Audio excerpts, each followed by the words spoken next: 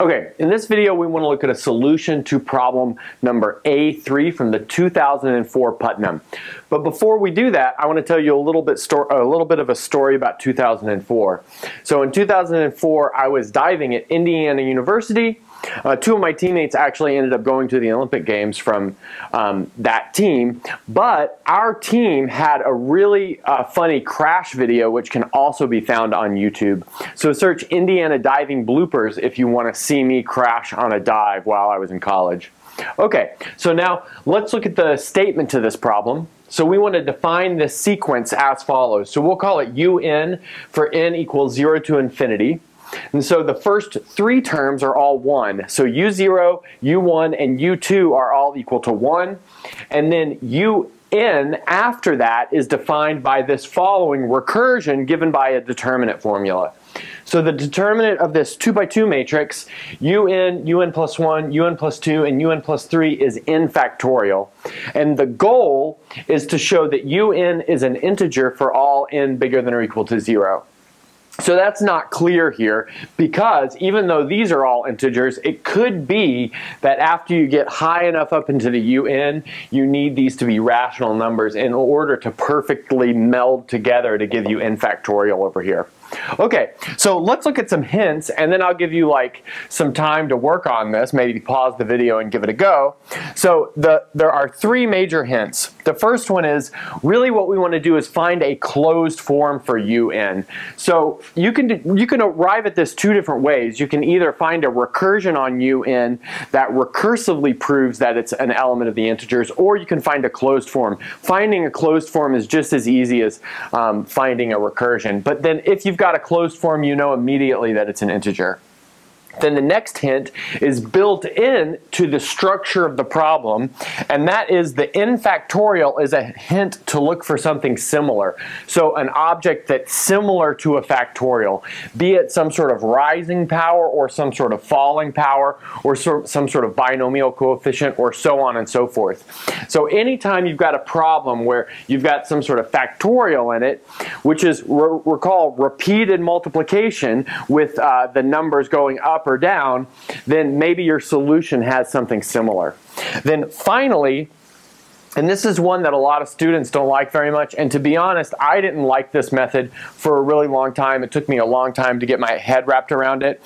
The real method here is we want to work out lots of cases and then guess and prove.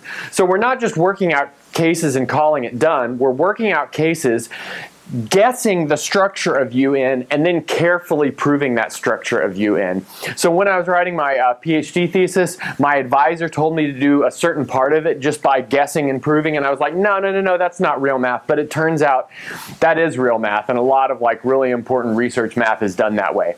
Okay, so I'll give you guys some time to do this. Make sure to pause the video and try these hints to solve this problem, and then we'll come back and get started.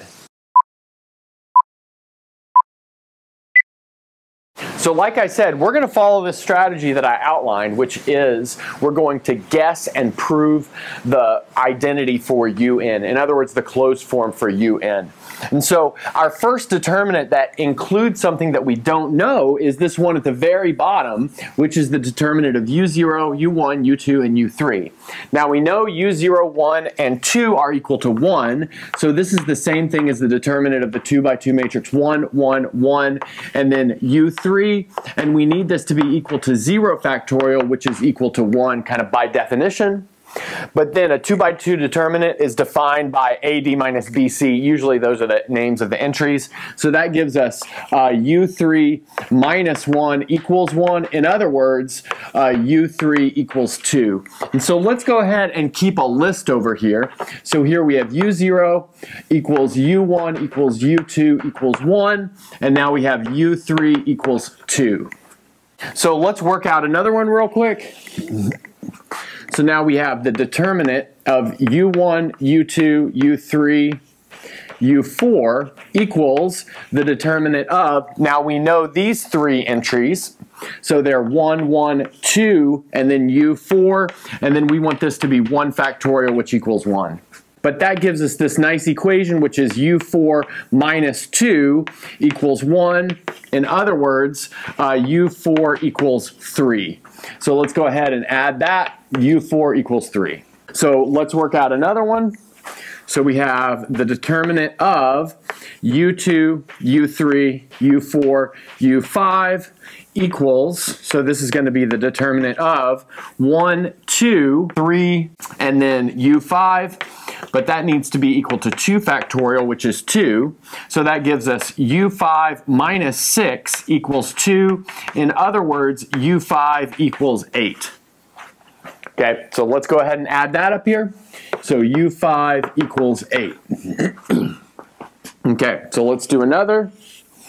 So we get the determinant of U3, U4, U5, U6 equals the determinant of, now we know the first several entries of this, so this is going to be 2, 3, 8, and then U6 is the one that we don't know.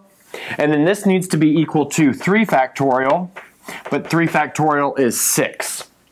So that gives us the equation 2U6 minus 24 equals 6, which is the same thing as 2U6 equals 30. In other words, U6 equals 15. So now we have U6 down here is equal to 15. Now let's take this bottom part and real quick look what happens for U7. Okay, so let's see, I've worked out U7, so the determinant of U4, U5, U6, and U7 is going to be the determinant of 3, 8, 15, U7. We want that to be 4 factorial, but that means we get the equation 3U7 minus 120 equals 24. In other words, U7 equals 48. So we can go ahead and add that here. Great. And now just for structure, let's go ahead and do the same thing for U8. Okay, now we're ready to look at the equation for U8. So I've done a little bit of a trick here, which is nice to remember.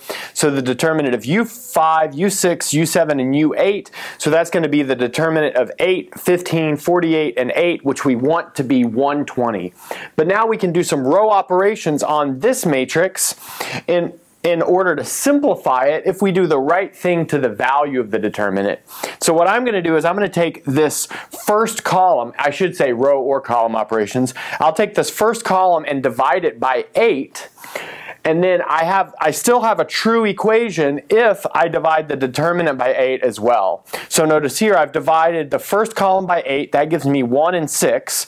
I've divided the determinant by 8, that gives me 120 over 8, which is 15, but that gives me an equation that's much easier to solve.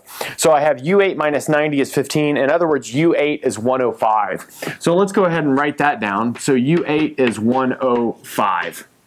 Now, I think this is kind of enough to get started. We can go over here and see if there is a pattern.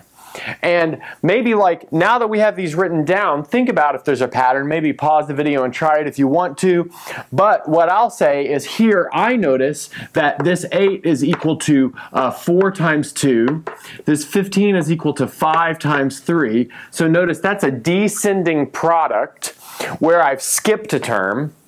And so 4 times 2, so I've skipped the number 3, 5 times 3, so I've skipped the number 4, and then I can take this one actually all the way down to times 1.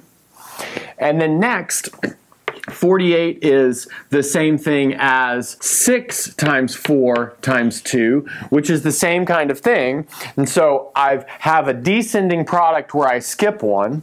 And now 105 is actually the same thing. That is 7 times 5 times 3 times 1.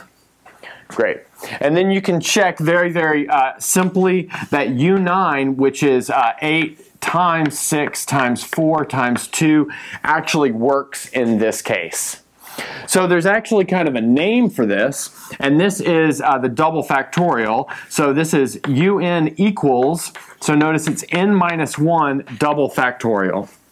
So I'm going to go ahead and clean up the board. We'll make that our claim, and then we'll prove it. So we guessed and checked our way to a conjecture for a closed form for UN on the last board, and now we want to prove it. So let's just recall that we had for n bigger than or equal to 3, UN equals this n minus 1 double factorial, which let's recall this is n minus 1 times n minus 2 all the way down to 3 times 1 if n is even. And if n is even, then n minus 1 is odd. So this is a a product of descending odd numbers.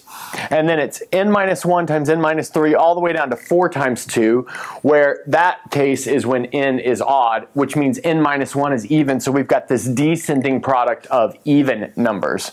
Okay, and I should say here that we still have our same setup. So u1 is the same thing as u0, which is the same thing as u2, which equals 1. So we're going to prove this by induction. And we're actually going to need several base cases, and that's because since this formula only takes over for n bigger than or equal to 3, we can't do our induction step until we have u3 in this spot right here. Which means if we have u3 in this spot right here, then we're going to need down to u4, u5, and u6 proved in the induction hypothesis. So, sorry, in our base case. So we'll take our base case to be n equals 3, 4, 5, or 6. But then we actually did this on the last board. That actually built all of these formulas. And for instance, we have u3 was equal to 2, but that's equal to 3 minus 1 double factorial. We also had u4 was equal to 3, but that's equal to 4 minus 1 double factorial, and so on and so forth. So in other words, this holds for n equals 3, 4, 5, and 6 by previous board. Okay, now let's make our induction hypothesis, and this is actually a strong induction hypothesis, which means we're going to assume this is true not just for a single case before, but for a bunch of cases before. So in other words, we're going to suppose for all k between 3 and n plus 3, we have the formula is holding. So uk equals k minus 1 double factorial. And then from here, what we want to do is look at the next case. So notice we have the determinant of un plus 1, un plus 2, and un plus 3 equals n factorial. So that's like given as part of our definition of this sequence. But we know un plus 1, and un plus 2.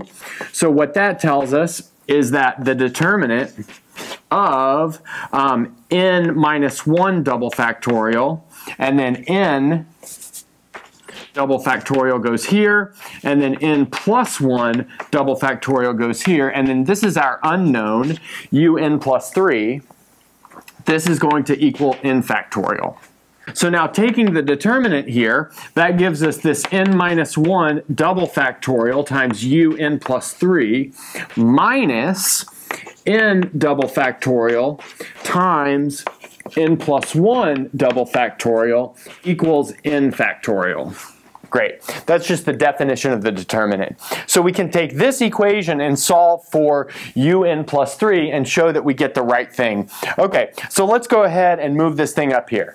Okay, so I've moved our equation up. We've got n minus 1 double factorial times un plus 3, and then n double factorial times n plus 1 double factorial equals n factorial. We want to solve that guy for un plus 3. And we're going to do that by noticing that this guy right here has a really nice structure. So let's see what that is. So let's notice that if we take n double factorial times n plus 1 double factorial, that's going to be the following shape. So this guy right here is going to be n times n minus 2 times n minus 4 all the way down. And then this one right here is going to be n plus 1 times n minus 1 all the way down. Now one of these is even and one of these are odd, so one of these is going to end in a 4 times 2, and the other one is going to end in a 3 times 1. Now the next thing that we want to do is interweave these together. So notice that we'll weave all of these terms inside of these terms, and that is going to give us an n plus 1 factorial. So that means we can replace these two double factorial falling terms with a single factorial. Okay, great. But now we can add that to both sides of the equation, and that gives us this. So n minus 1 double factorial un plus 3 equals n factorial plus n plus 1 factorial. Now the next thing that we can do is notice that n plus 1 factorial is equal to n plus 1 times n factorial, which means we can factor an n factorial out of this, and that'll give us n factorial, and then we'll be left with n plus 1 times plus a coefficient of 1 here, so n plus 2. Okay, fantastic.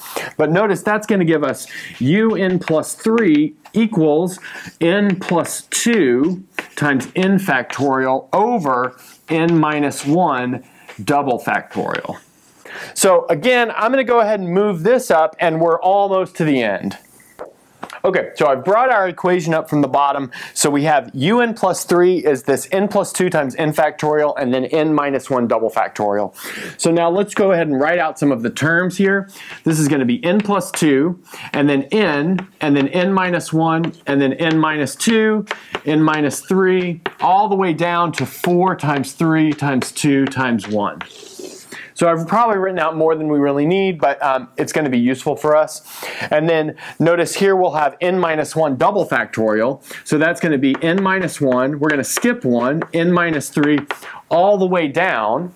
And then we're going to have one of two things here. We'll either end at 4 times 2, or we'll end at 3 times 1. Okay, great. And maybe you'd want to write this out in cases, but I don't think it's like super important as long as you argue it carefully. Notice if you end in 4 times 2, then this 4 and this 2 cancels. If you end in 3 times 1, then this 3 and this 1 cancel. But either way you have it, every other term cancels like that, leaving us with n plus 2 n minus 2, n minus 4, so on and so forth, either ending in 4 times 2 or 3 times 1, depending on the parity of the number. So in other words, that's going to be n plus 2 double factorial. But that follows this structure. Notice that's the same thing as n plus 3 minus 1 double factorial as needed. But the important thing for our problem is that all of these are inside the integers, obviously, because they're factorials of natural numbers. So that's a good place to stop.